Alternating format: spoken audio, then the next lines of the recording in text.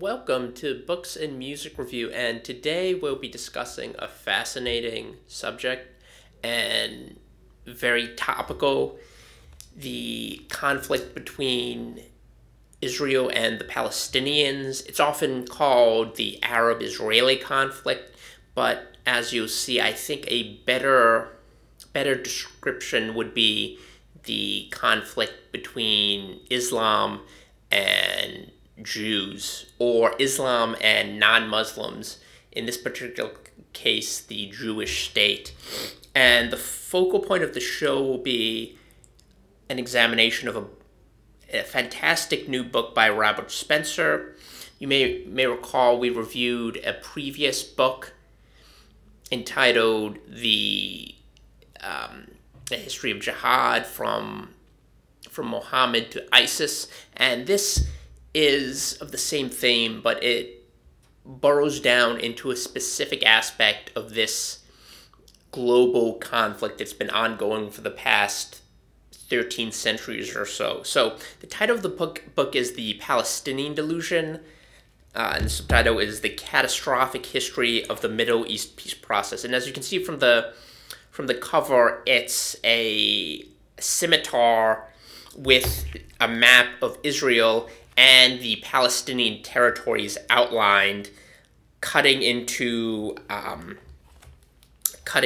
a white surface with blood flowing out. And this is sort of a visual metaphor for what we see happening in Israel and what's been happening in Israel, particularly after their declaration of independence and the ensuing Arab-Israeli conflict at the turn of the 1940s. And it's really pertinent because this comes on the heels of the Trump-Kushner peace plan and the ensuing attack on this plan by not only Mahmoud Abbas and the Palestinian Authority, but the rulers of Gaza, Hamas, the Organization of Islam, the OIC, the Organization of Islamic Conference, and the Arab League have already in the past couple of days rejected the plan outright, and the Palestinians rejected the plan without examination. And this goes to the heart of one of Robert Spencer's key points, the idea that Palestinians, insofar as there can be a distinct group of Palestinian Arabs, and that's something we'll address a little bit later, but Palestinians and Muslims in general in this region have no real interest in pursuing peace. And he points out that there have been multiple opportunities, beginning with the original partition plan in 1947, when the British were seeking a way to extricate themselves from this morass in the wake of the First World War. You had Arab Muslims continually revolting, despite the fact that the British sought to placate them. And this is one of the things that Robert Spencer focuses on, the fact that the British tried desperately to dissemble and connive a way out of the problem here, promising a Jewish homeland with the Balfour Declaration. And Lord Balfour was a very adamantly Zionist member of the British government, and he was one of the people that had the perspicacity and the foresight to envision a flourishing Jewish state when the Jewish diaspora returned in the late 19th century and the early 20th century, returned and actually cultivated a land that would thrive. So you had that undercurrent, which was minority sentiment, but the majority of the British wanted to find a way to placate the Arab Muslims. And you see this repeatedly, particularly with their relationship with Faisal al-Husseini, who was the Grand Mufti of Jerusalem, and he was placed there by the British themselves. In fact, their envoy Herbert Samuel, and they cultivated this relationship despite the fact that Faisal al-Husseini repeatedly revolted against the British, undermined their efforts, and encouraged pogroms against Jews living in Israel. So, let me just quote a little bit, which illustrates the problem with this approach. And this is from chapter. This is actually from the first chapter, and it says the British, in order to allow for this violence to take place more easily, withdrew their own troops as well as the Jewish police from Jerusalem. Thus encouraged, al-Husseini instigated riots in Jerusalem during Passover in 1920. His men told crowds in Jerusalem that the government is with us. Amid mass, and this was actually a justifiable statement because the British were backing him at this point. Amid mass looting and rapes, 6 Jews were murdered and over 200 more injured. A court of inquiry found that the Jews were victims of a peculiarly brutal and cowardly attack, the majority of the casualties being old men, women, and children. Then the British authorities, showing why their nation is sometimes called perfidious Albion, arrested the man they had encouraged to mount one of these riots, al-Husseini, but he escaped. Undaunted, the British tried him in absentia and sentenced him to 10 years in prison. This was, however, just for show. On April 11, 1921, the British High Commissioner Herbert Samuel met with al-Husseini and rewarded him with the title Grand Mufti of Jerusalem, saying that he had hoped that this would pacify him to the extent that the influences of his family and himself would be devoted to tranquility. It didn't work. Al-Husseini continued to instigate riots. Just weeks after he became Mufti, he orchestrated riots in Petah Tikva and Jaffa, in which 43 Jews were murdered. A British government report admitted that the Arab majority, who were generally the aggressors, inflicted most of the casualties. And it continues, the Shah Commission found that the riots were entirely the fault of the Muslim Arabs and blamed the Jews. It determined that the outbreak in Jerusalem on August 23rd was from the beginning an attack by Arabs on Jews for which no excuse in the form of earlier murders by Jews had been established, and that these can, in our view, be no doubt that racial animosity on the part of the Arabs led to the attacks. However, it attributed this animosity to the disappointment of their national political aspirations and fear for their economic future. And this is a recurring theme. Throughout the history of Britain's management of the Palestine Mandate, their rule over what would eventually become Israel.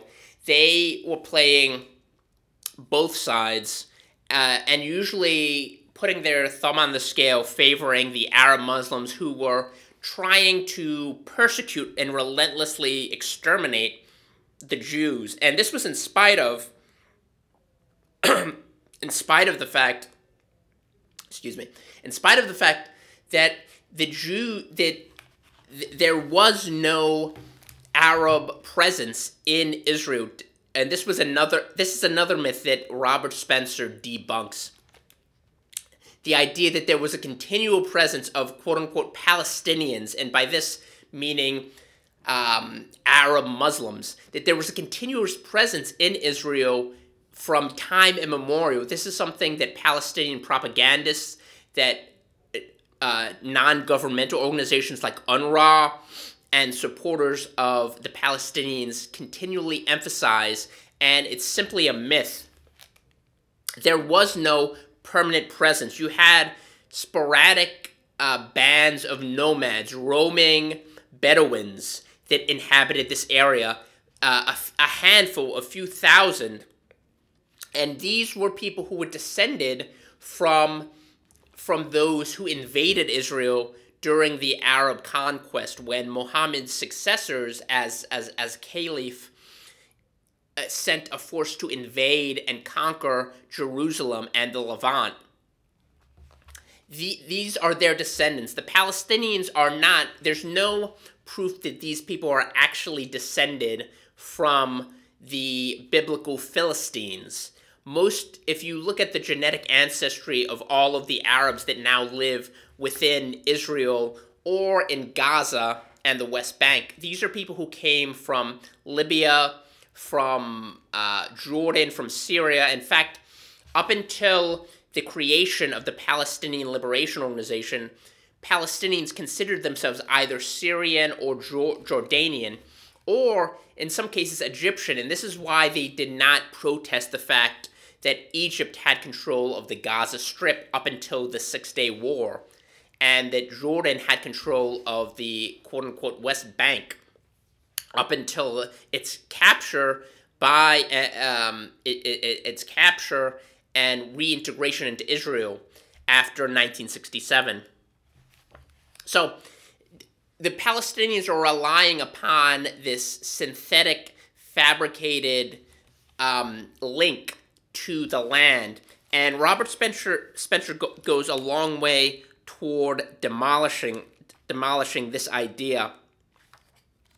And this is one of the most interesting aspects of this book, the hardcore documentation of a lack of a Palestinian nation. And as most of you know, Palestine itself was a word created by the Romans in order to destroy the Jewish lineage and the Jewish heritage within this region. It was called Syria Palestina, and this was created after the Romans had destroyed and dispersed the Jewish people within Israel. So in the first chapter, Robert Spencer goes into this in a little bit more detail, and he describes people who traveled to Israel during the 19th century, right before the first aliyah, or return to Israel, of Jews who were scattered in the diaspora, right before this began. So, it says in page 8, still another traveling English clergyman, Henry Burgess Whitaker Churton, saw the desolation of Judea as the fulfillment of biblical prophecy. And here he's referring to the prophecy in the book of Deuteronomy, which explains how Israel will be cursed if they reject God and they reject his law, and conversely how they will be blessed and eventually will return to the land which God had promised them. So it says in 1852 he published Thoughts on the Land of the Morning, a record of 2 visits to Palestine. Soon after leaving the Mount of Olives, Churton recounted, the country becomes an entire desolation for 18 miles of mountain until we reach the plain of the Jordan. It is foretold, and here he's, in parentheses, it says Ezekiel 6:14, and is remarkably fulfilled that Judea should be more desolate than the desert itself. That plain itself is now in great measure bare as a desert. And this is what Israel looked like prior to the ingathering of the Jews and the recreation of Israel as a modern state. In the following year, one of Churton's fellow clergymen, the Reverend Arthur G. H. Hollingsworth, published his own treatise, Remarks upon the Present Condition and Future Prospect of the Jews in Palestine. According to Hollingsworth, the Arabs had no special affection for the land, and it was the Turks who claimed it, and it was part of the Ottoman Empire at this point. The population of Palestine is composed of Arabs who roam about the plains or lurk in the mountain fastnesses as robbers and strangers, having no settled home and without any fixed attachment to the land. Hollingsworth found the Christians of the area to be little better off. In many of the ruined cities and villages there exists also a limited number of Christian families, poor and without influence. They tremblingly hold their miserable possessions from year to year without security and without wealth, in a land which they confess is not their own. The Turks monopolize for themselves the spoils and power of conquerors. They claim the land, that they levy the uncertain and oppressive taxes.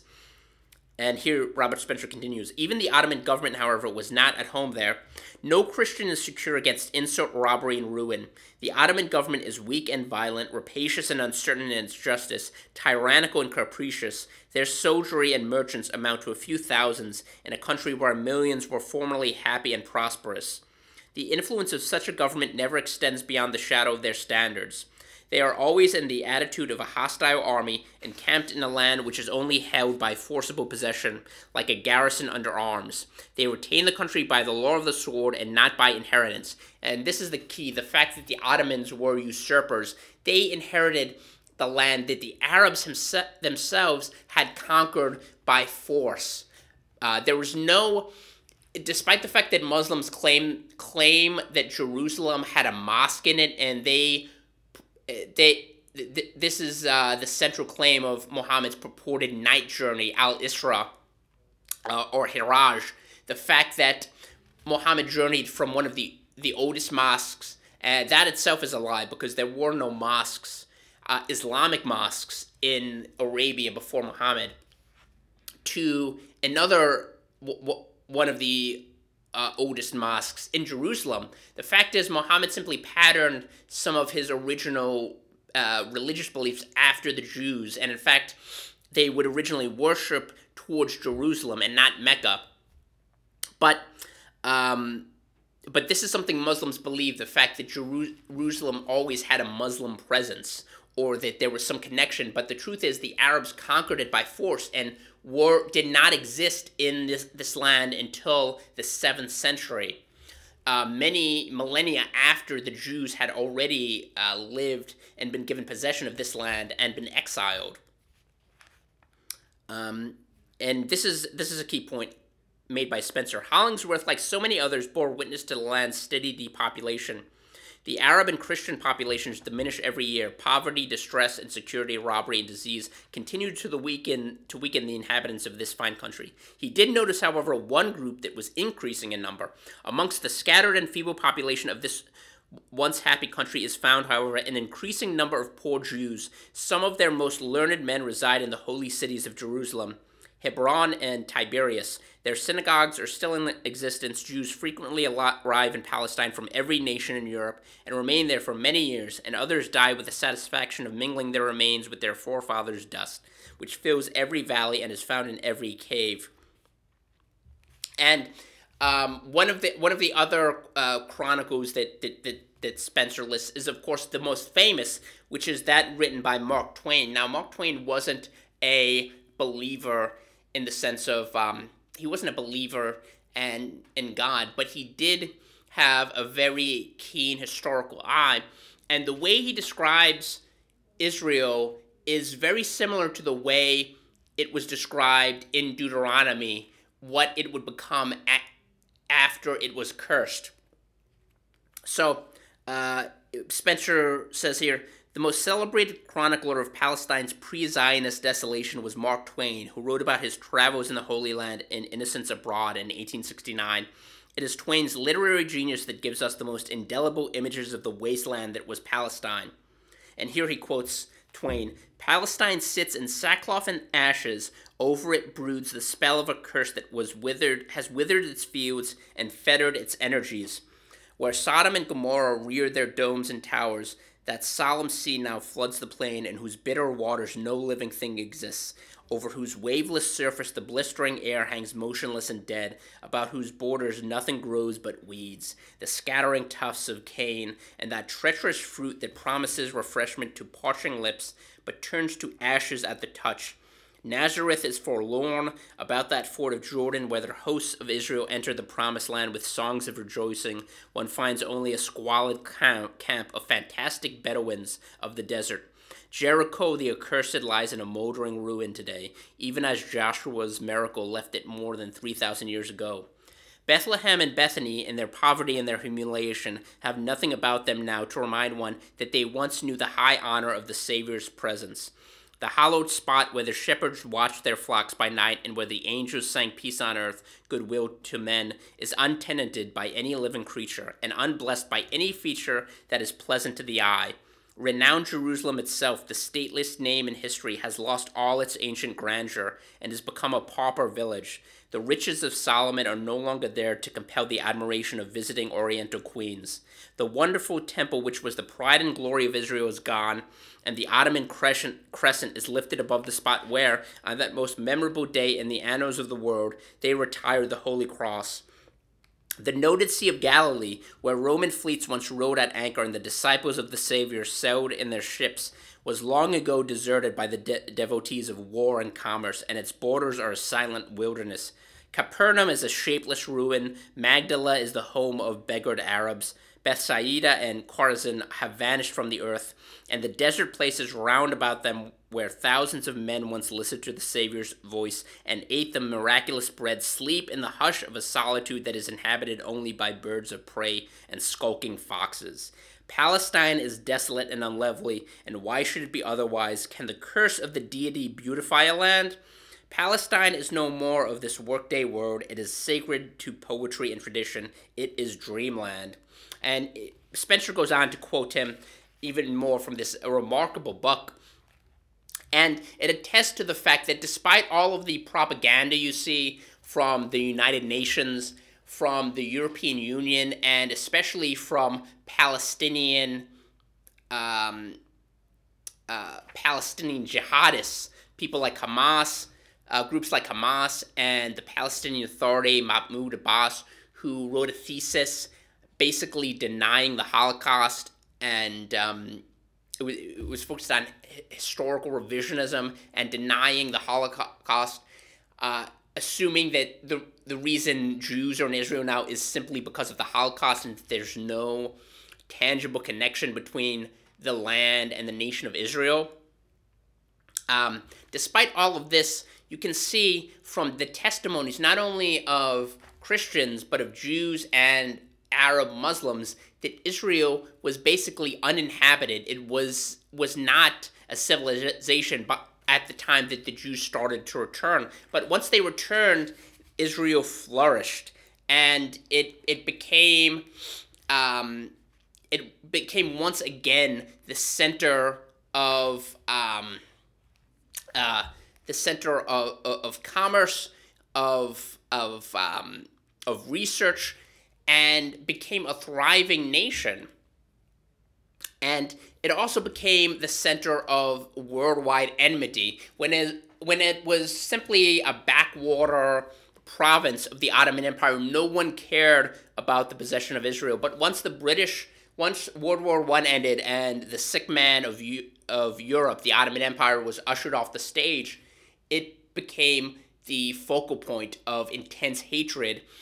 And the reason was because the Muslim Arabs realized that the Jews were finally going to return to their homeland. So despite the fact that they themselves thrived and tens of thousands of Arabs actually came and settled in Israel after the Jewish Aliyah, the three major Aliyahs that returned Jews to this land, despite the fact that there were only Arab Muslims there because of the Jews, they decided that they wanted to exterminate them. And this book is also fascinating because it goes into the modern history, how this ancient history ties into the modern history. And the thread here is the Islamic exhortation to drive out the infidels, to take land that belonged at any time, to Islam and reclaim that land for the sake of Islam. And this is one of the reasons you have jihadists cite things like Al-Andalus. They want to reconquer Spain. They want to reconquer. They want to reclaim Turkey as an Islamic state and do away with any vestiges of secularism, because they believe that all of these lands, because they were once Muslim, they are permanently Muslim. And it's an Islamic concept called Dar al-Harb, the House of War. There's three different relationships. One is the House of War. One is Dar al-Islam, the House of Islam. These are nations that are completely Islamic, and where you don't need to necessarily wage war against the infidel because they've been completely subjugated. And then there's a medium state, which is countries that are neither Islamic nor that weren't Islamic at one point, but that Muslims hope to become Islamic in the future. So that would be places like Europe or increasingly Canada and America, where you have a burgeoning Muslim population. And Spencer takes the Palestinian-Israeli conflict and looks at it through the prism of the injunction in the Quran to go and fight the infidels and cast them out. And this is something that Muslims have been trying to do with Israel before the foundation of Israel, when there were simply yeshuv and settlements within Israel by Jews. There were pogroms against them. And Spencer, I think, looks at this perfectly lucidly. The people who claim that this is simply a conflict analogous to the conflict in Northern Ireland between nationalists and unionists and Republicans, where you could have a negotiated settlement, some sort of feasible solution, or the conflict or the tension between, say, the Flemish and the Walloons, the French-speaking and the Dutch in Belgium, or the English-speaking Cameroonians and the French-speaking Cameroonians. They're missing the boat here, because this is not some discrete conflict that can be settled by portioning land. If that were the case, then the Muslim Arabs would have accepted the partition of 1947, the Jews did, and they had 2/3 of their land given away in the form of the Transjordan. They weren't even eligible to claim that land as part of Israel, even though it was technically part of the Jewish state, or should have been. And the Jews there, David Ben-Gurion, I think, said that he would have accepted a state the size of a postage stamp, because they realized they could make the state, however small it was, and the late Abba Eban, the Israeli foreign minister, called these Auschwitz borders, which they were. The original Israeli state was less than I think 2 miles wide from side to side, and yet they still accepted that because they realized they could make it thrive. On the other hand, the Arabs rejected it, and Spencer goes into this, particularly the precedent for this, which was the disastrous Camp David Accord, the fact that the Palestinians weren't forced to relinquish anything. The Arabs weren't forced to relinquish anything, whereas the Jews were forced to give away concrete land. And I think this is something that the Kushner-Trump plan tries to address, even though I don't have much hope for it. And Spencer admits that there isn't really a solution to this. When you have a group that has an exterminationist policy and one group that wants to compromise, there really isn't a solution short of perpetual fighting. But he says there are measures that can be adopted, and I happen to agree with it. So this book, The Palestinian Delusion, again, the title is The Catastrophic History of the Middle East Peace Process. This was published just last year, at the end of last year, and I would recommend heartily anyone who's interested in this conflict and wants a very clear-eyed perspective that they go out and purchase this book or borrow this book from their local library, because it really gives you perspective and clarifies a lot of the errors that people unknowingly buy into because they haven't done the research. They haven't investigated the roots of Islam and how it pertains to this specific conflict and how it exacerbates this conflict. And they analogize it to something like the conflict in Northern Ireland, where there really isn't a parallel there. So I would recommend going out and buying this book, The Palestinian Delusion by Robert Spencer, perhaps the best author on Islam we have. And we will see you next time on Books and Music Review. Thank you.